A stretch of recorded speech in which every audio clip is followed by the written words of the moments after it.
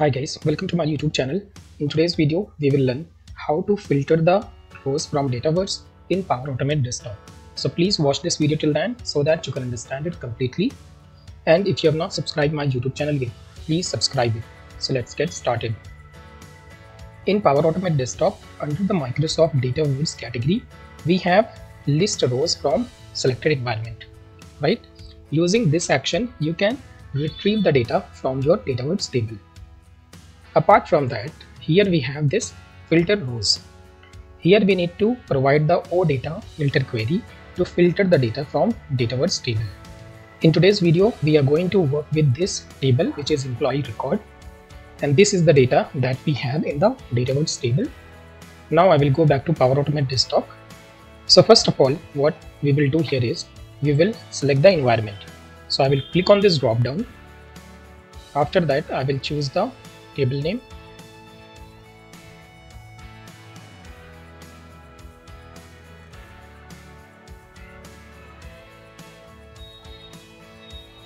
And next field is that we need to specify the select columns. Here, if you do not specify the columns, it will retrieve all the columns from the table. To provide the column name, you should always use the logical name of the column. And if you are going to specify more than one column, then each column should be separated by comma, right? After that, we have filter rows. Consider that we are going to filter the data based on the employee designation, right? So I will go back to the Microsoft Dataverse, and here you can see that we have first name, address, company name, email, last name, and then here we have role in company. There are two ways to get the logical name. First way is that you can click on this role in company, then click on edit column, and then go to the advanced, and from here you can copy the logical name of this column. So I will just press Ctrl C to copy and then click on cancel. Another way to get the logical name is that you can click on back. After that, you can click on columns, and here you will get all the column names. Since we want to filter the data based on the designation, here we will use the role in company. So I will just click on this three dot, then go to advanced, then go to tools, and from here you can click on copy logical name, right? So I'll just click on it. Now I will go back to the Power Automate Desktop, and here I will paste the data. And let's say I want to filter the data based on the analyst. So I will give EQ, which is equals to, and then I will specify the value as analyst. Consider that you only want to filter the role and you want the first name. So what I will do is I will again go back to the Microsoft Dataverse, and then from here I will look for first name. I will click on this three dot, advanced, tools, and copy logical name. Since I want more than one column, so I will put a comma and then paste it here, and then I will click on save. I will right click on this action and then say run form here.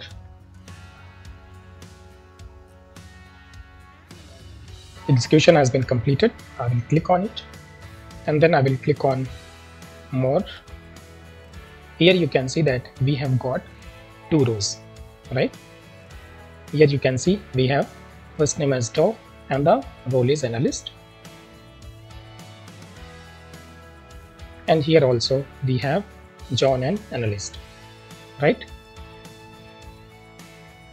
Consider that you want to add one more condition, and now you want to filter it based on the advisor, right?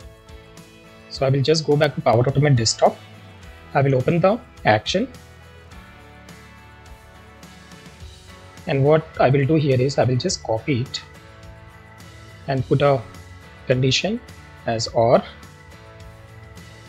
role equals to advisor.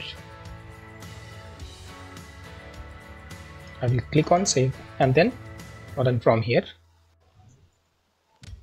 Here we have got an error saying that cloud connector call failed with the status code bad request. Reason behind that is we have given O in the capital letter. You need to make sure that the operator which you are specifying here, it should be always in the small letter. Then I will click on save and then I will run the bot. Execution has been completed.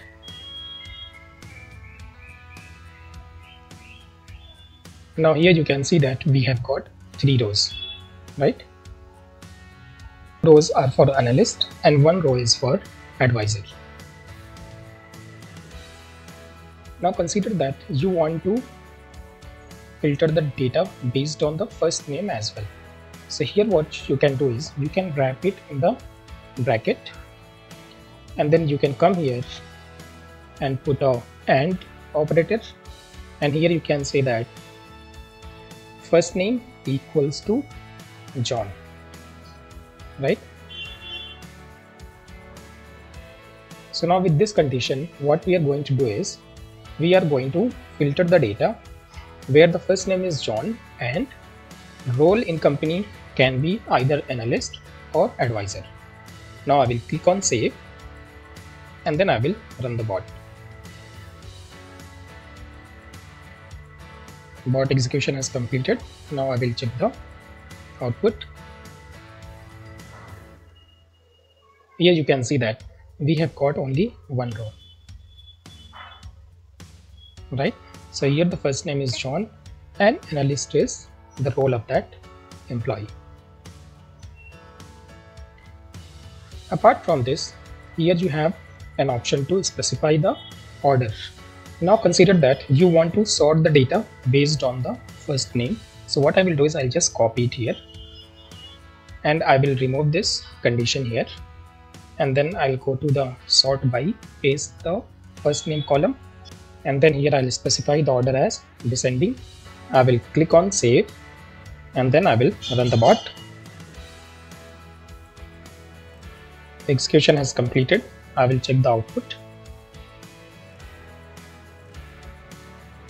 Here you can see that the first name has Doug and it starts with D, and the first row has the first name as Stan and it starts with S, right? So this is how you can filter the data from the Dataverse table and you can sort it in the ascending or descending order, right? If you want to sort the data in ascending order, you can specify ASC, which will be followed by the column name, and if you want to sort the data in descending order, you can use DESC, right? If you like this video, please click on the like button and please subscribe my YouTube channel, and if you have any question, please post it in the comment section. Thank you for watching. Have a great day.